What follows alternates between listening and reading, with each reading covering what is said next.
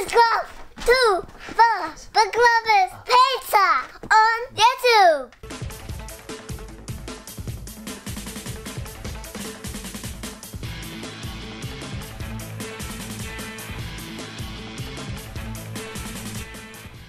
Hey guys, long time no see. Welcome back to another video of the infamous The Book Lovers Pizza. As requested, I brought my sister back. Yay! Anyways, we see your comments in the comment section and we do our best to fulfill those requests, like we have done here. Anyways, this video is going to consist of us sharing a bit of some of our favourite books that we've read this year. Hope you enjoy. Number 1, The Book Thief. The Book Thief is one of the most unique books that I've ever read, due to most likely the fact that the book is written from the perspective of death. Now, how many books can you say have done that? Anyways, the way that Mark Cusack has written the book is astonishing, because this book can take you through so many emotions in such a short period of time.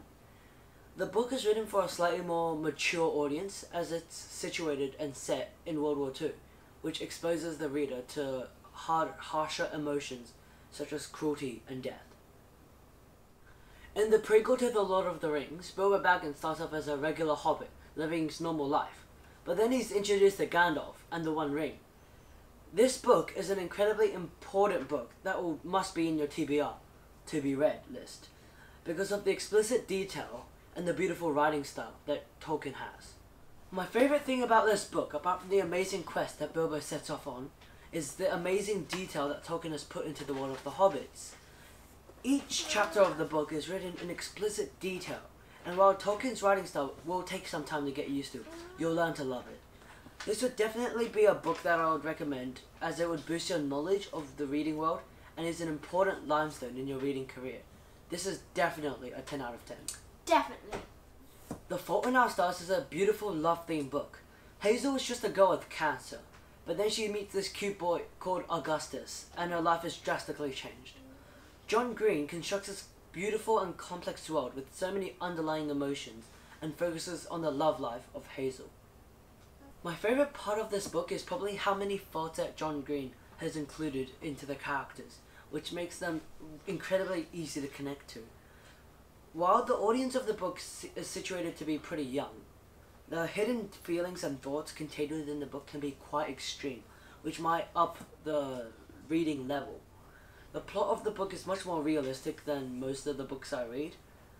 Personally, I like the books that have a big effect on the world and have a big plot, a big consequence, but this book takes it down a notch and is more day-to-day scale. For these reasons, it's not exactly my type of book, but the underlying themes made up for it, so I'm going to give it a solid 7 out of 10. Now let's give it up for Isabella! My turn. My 3 favourite books of the year were, first, The Shadow of the Fox. The Shadow of the Fox is my #1 favourite series. The Shadow of the Fox is a series consisting of 3 books. One of the reasons I like it is because Julie Kagwa uses a lot of her imagination and creates very fun creatures to read about. It really creates an image in your mind. If I could actually judge this book, I would probably give it a 10 out of 10, because I really like how she uses like the mythical creatures and, well, explodes with imagination.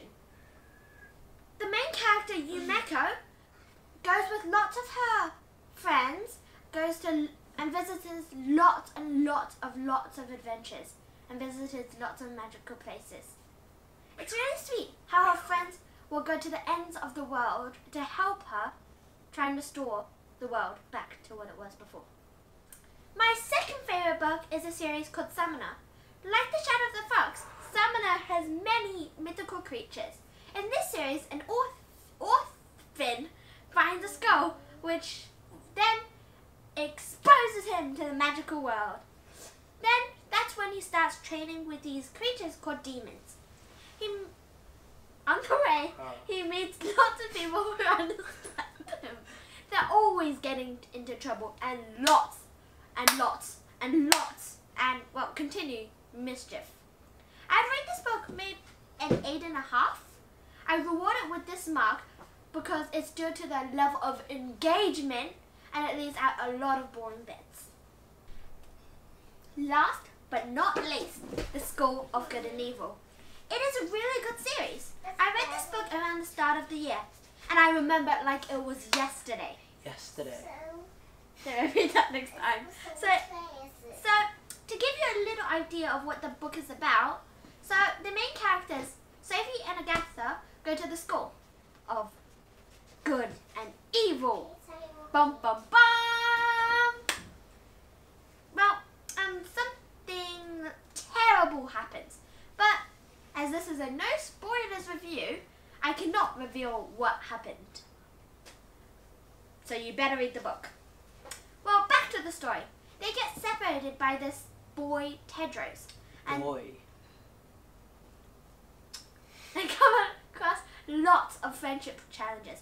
I rate this book 9 stars because out of 10 because it spreads heart like spreading butter.